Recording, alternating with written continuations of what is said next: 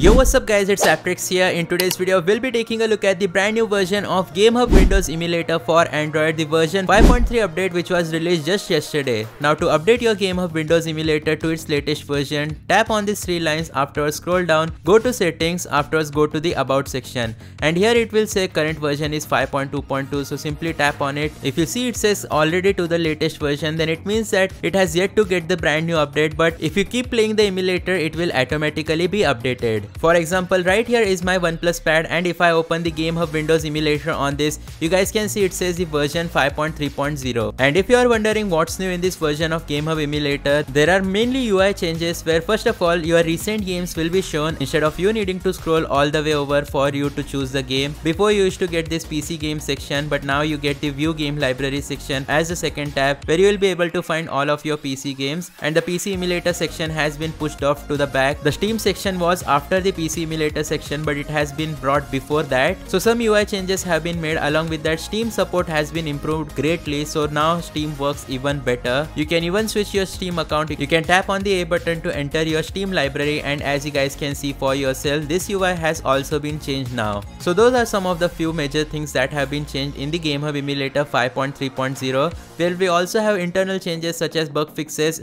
performance improvements. Yep, stuttering issues have been fixed for games like GTA 5, which we used to get previously quite a lot in Gamehub version 5.0 to 5.2.2. So to set up the Gamehub Emulator, all you'll need to do is to go to the third section, PC Emulator, afterwards tap on import PC games. Now this is actually unfortunately the Play Store version of Gamehub Emulator, so it says this feature is not supported. Well, no worries guys, I have updated the Gamehub Emulator to 5.3.0 on my mobile device. So here I'll go to settings, about section. You guys can see it says 5.3.0.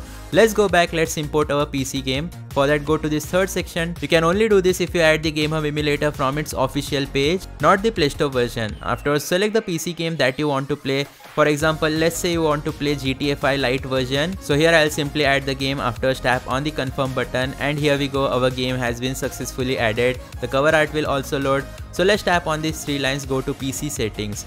Now first of all, if you tap on enter container desktop, it will start adding all the necessary stuff such as firmware, latest Wine versions, latest graphics driver, DX wrappers, etc. So just be patient. After all that's done, the container will successfully open. So here I'll simply disable touch controls and import my GTA 5 save data. You need to copy the GTA 5 save data if you have that as well, the social club folder. Afterwards, paste it into program data in the C directory of Gamehub Emulator. Once that has been done, we'll simply go back, simply scroll down and tap on the exit button. Now we can start applying the best settings. So game resolution, you can decrease it according to your device specification. I'll keep it as 1280 by 720p for today's video, but for low-end devices, go with 800 by 600. If you face lagging issues, let's go to compatibility, translation parameters, set it to extreme translation parameter, confirm it, and that's about it. GPU driver should be the Snapdragon Turnip graphics driver if you have Snapdragon processor. So Turnip 26.0 revision 3. Well, I actually have Snapdragon 8 Elite processor, so I'll need to go with the latest Qualcomm 849 graphics driver instead. Everything else you can keep it as default. Just make sure to choose the FX translator as the latest October 29th build. This will be here, so choose it. VRAM limit, set it to 4 GB.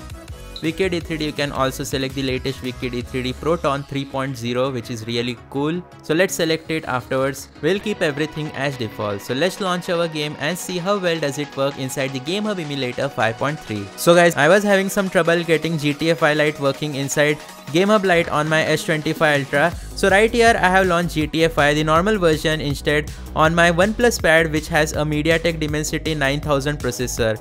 And towards the top, you will be able to see the performance for yourself. 31 FPS while emulating GTA 5 on a Mali GPU Android device inside the Gamehub Emulator version 5.3.0. You guys can see the graphics look amazing. There are minimal stuttering issues, not as much stuttering as before, I might add. And also another thing, it is not as good as Gamehub Antutu version, because in Gamehub Antutu version I was easily getting 37 to 40 FPS in open world areas.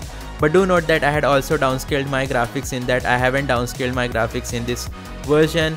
So the performance is almost similar. I think Gamehub Antutu can give me more FPS because it can consume more resources from my Android tablet, but still this is really great performance. Honestly, an improvement in stuttering issues, Mali GPU Android devices. If you want me to test out many other games as well, do let me know in the comment section down below which would you want me to test and on what Android device. That's going to be it for today's video. Thanks for watching. I'll see you guys next time. Goodbye.